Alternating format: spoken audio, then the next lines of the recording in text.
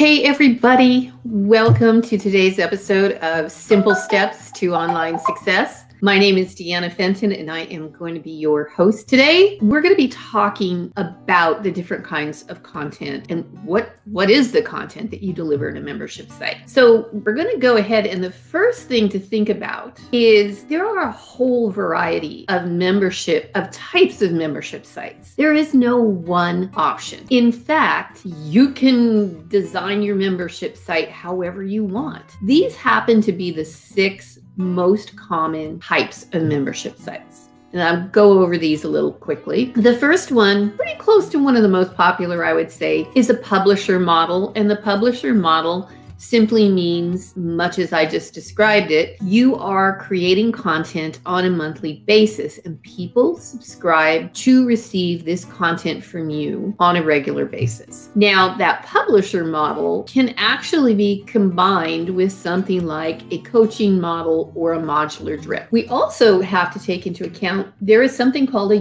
UPS model. And the intent on that is you are delivered something on a regular basis. Now, a lot of people look at this as a physical membership. So of course there is a membership where you get a box every month of toys and treats for your dog. There's also one toys and treats for your cat. There is the Shave Club.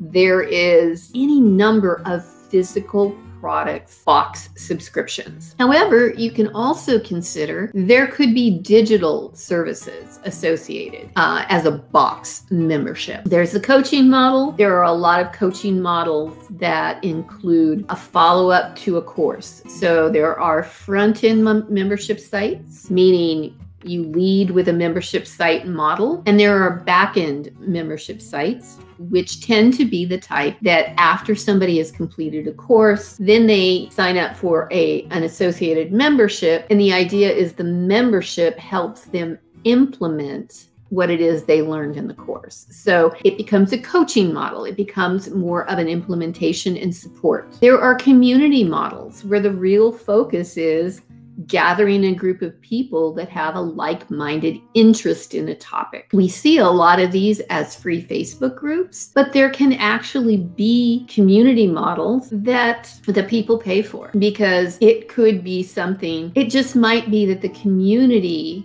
component is enough and people are willing to pay for it because they are engaged with like-minded people. Then there is a modular drip model, which kind of like delivering a course over a period of time. Some topics might be considered a bigger topic than a 6 to 12 week course. And maybe it needs to be spread out over an entire year, but you only want people to focus on one particular section or module each month. So you don't overwhelm them by suddenly delivering 12 months worth of content. You release that content on a drip model and they consume it over a period of a year. And then again, combination model, build your own membership site, right? You can take any or all of these. I always do kind of suggest you do a community model with one of these other ones, because people are really craving community and they are craving the opportunity to connect with other people. I am an affiliate, so if you do buy, I do get a commission. You know, my superpower is technology. That's the one thing that doesn't really happen in Tribe. You're not going to necessarily learn anything about the technology. I happen to have a vast background in a number of different platforms, and I can help you with that. So that's going to be part of my bonuses